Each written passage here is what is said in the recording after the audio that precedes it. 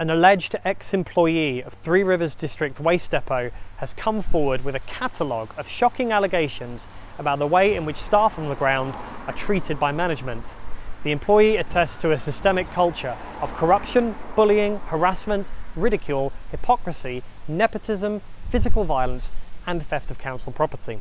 Perhaps the most horrifying of all is the allegation of racial attacks, including screwdrivers being stabbed into the leg of a black employee and then covered up by management. Employees are said to have been mercilessly ridiculed by management for not being sufficiently manly, while female applicants have been discriminated against and not offered jobs.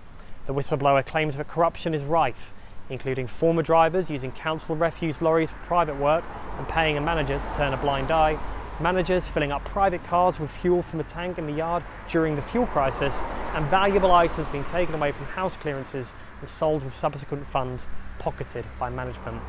Outbreaks of physical violence are said to be swept under the carpet by the same management, who are incapable of dealing with the conflict without themselves resorting to violence. It is also alleged that employees are frequently the subject of humiliation, bullying, harassment and ridicule by management, which has led to such deterioration in mental health that at least 2 members of staff have attempted suicide.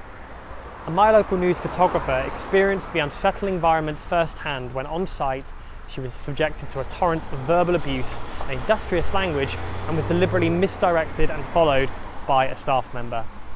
A TRDC spokesperson said, "The council is aware of these allegations by a former employee and is investigating the matter. All complaints and allegations are taken seriously." This has been Bryn Holmes for My Local News.